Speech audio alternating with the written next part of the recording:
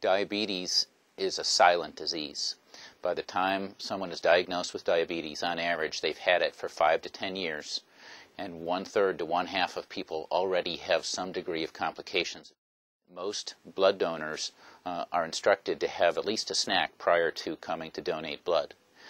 So if anything, that just further makes it a stronger test, because most of the people donating blood will have eaten something, and that means that we may be able to catch a very early finding of an abnormal blood sugar after their snack.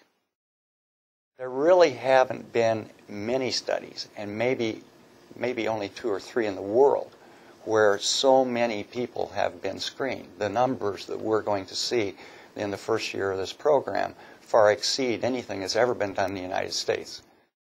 It looked to me like an opportunity for the blood bank to do a lot of good with very little effort, or with even very little resources. It's a chance to show the United States and the rest of the world that the little Delmarva Peninsula can be out in front with something like diabetes screening. I had a blood sugar level that could have led to a coma.